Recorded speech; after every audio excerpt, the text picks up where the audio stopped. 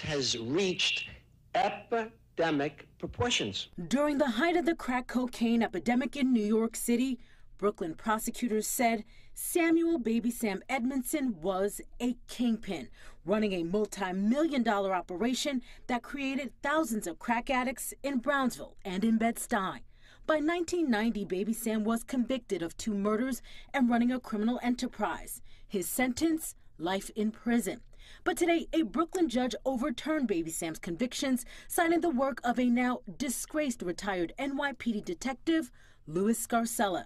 In November, Scarcella told Pix 11 News he stands by his investigative work in the Baby Sam case. Absolutely. But during a hearing last fall, one of the original witnesses who helped send Baby Sam to prison came forward to say he only testified against Baby Sam in 1990 because he was pressured to do so by Detective Scarcella.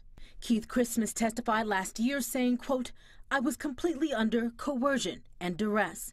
Christmas insisted he never saw Baby Sam commit murder, and he lied under oath in 1990 after Detective Scarcella and his partner promised him a reduced sentence in his own case. Today, Judge Vincent Del Giudice threw out Baby Sam's convictions and ordered a retrial.